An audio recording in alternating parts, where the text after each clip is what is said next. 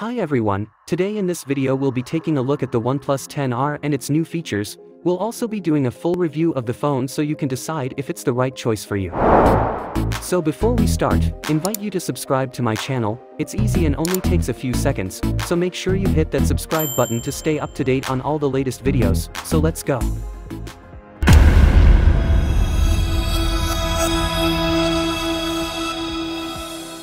The 10R is a compelling choice for a mid-range phone if you are looking to spend less than flagship prices.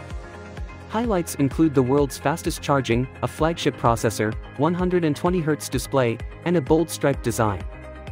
The OnePlus 10R is best thought of as an affordable version of the flagship OnePlus 10 Pro with some differences in the design, internals, and charging specifications. At the time of this review, the device is available only in India but is expected to launch in select markets worldwide. It's worth noting the phone is almost identical to the Realme GT Neo 3. OnePlus and Realme are owned by Chinese tech giant BBK Group. Design and build. The 10R has a new boxy design and is unlike any OnePlus device you might have seen till now. The phone weighs 186 grams and is about 8.2 mm thick.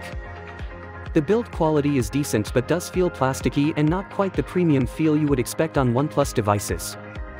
Surprisingly, I found the build quality of the Realme GT Neo 3 to be slightly better as it features a glass back. Even the OnePlus 9 RT feels more premium than the 10R. While the 10R should be comfortable to hold and use for most users, those with small hands might find it unwieldy. It feels almost impossible to believe that OnePlus decided to omit the familiar alert slider on the 10R, which most OnePlus users swear by, a hardware feature also absent from the OnePlus 10T. The phone does not come with any IP rating either. The matte back doesn't attract fingerprints, but the camera bump is noticeable and tends to attract dust and smudges due to the glossy finish of my review unit Sierra black color. The SIM tray at the bottom lets you use 2 nano SIM cards in a dual SIM configuration. The 3.5mm headphone jack is missing, but an adapter in the box would have been nice to have considering the brand includes a charger and a protective case in the package.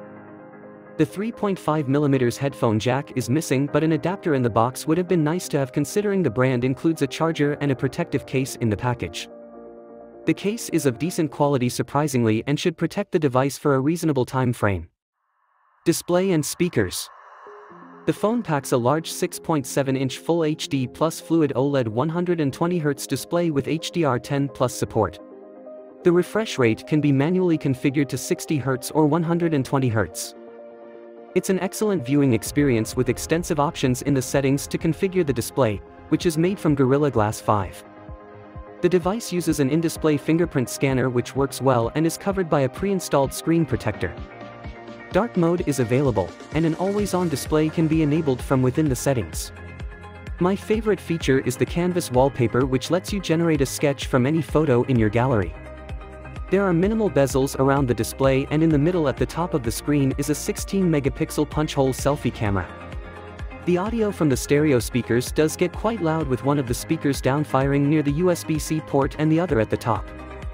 The audio quality could be better and sounded tinny at times. Dolby Atmos support is glaringly missing, but there is Dirac audio instead. Specs and performance. The phone is powered by the MediaTek Dimensity 8100 Max processor that offers enhanced thermal control and reduced power consumption. It also features the HyperBoost gaming engine for improved gaming performance. This chip is paired with 8 or 12 GB of RAM and 128 or 256 GB of storage.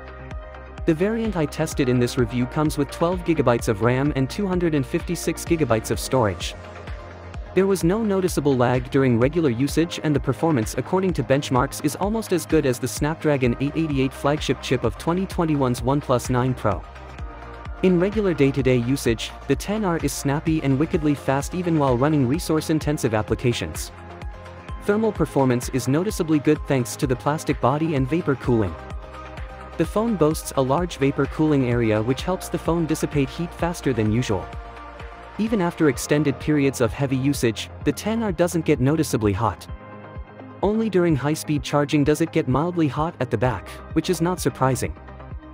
Benchmarking the phone with the popular Geekbench and GFX Bench apps shows the 10R can hold its own against phones much more expensive. Cameras. The main camera is a 50 megapixel sensor with f/1.8 aperture and images are shot at 12 megapixel by default, but an option to shoot in full 50 megapixel resolution too. Photos taken in daylight or under good lighting conditions come out well with not much to complain about. Images captured on the main camera are very good and contain a lot of detail. Low light performance is good too. But I can't say the same about the 8 megapixel ultra-wide camera, which delivers average images and seems like a downgrade from the OnePlus 9RT's 16 megapixel sensor. The 2 megapixel macro camera is also a very mixed bag. The front-facing 16 megapixel camera does not live up to the expectations and images are washed out and noisy. This is more evident in low light. The various camera modes are self-explanatory in the camera UI and easy to use.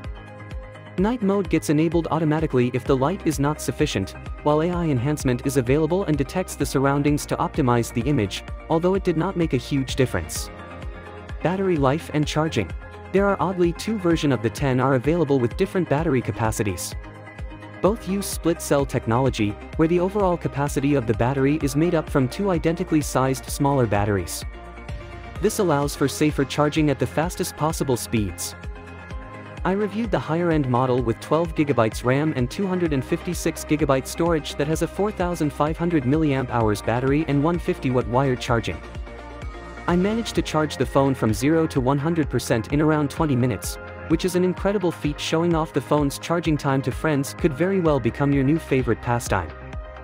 One of the best things about this phone is watching the battery percentage increase in real time in front of your eyes while plugged in. It is incredible and I will surely miss it on other devices.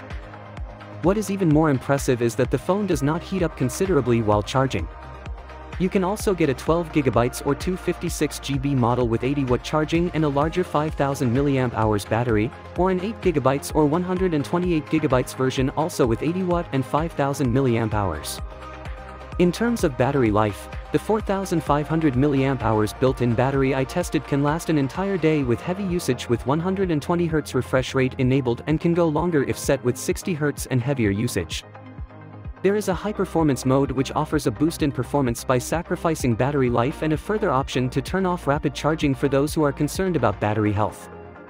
OnePlus includes a Super VOC power adapter in the box and it is rated at 80-watt or 160-watt depending on the model. Wireless charging is not built into the phone though, but would have been nice to have considering many devices from the competition offer it in the same price range. Verdict. The OnePlus 10R is not the traditional OnePlus phone users will be tempted to upgrade to, but is aimed at bringing a new set of users to the brand. The 150-watt fast charging is not a gimmick and works well every single time, and the novelty hasn't worn off for me even after using the device for several weeks. In terms of features, the 10R is fully loaded and there is not much one can complain about except for the mediocre camera performance and minor software glitches. Unless the above are deal breakers for you, the OnePlus 10R is a great all-rounder and worth considering.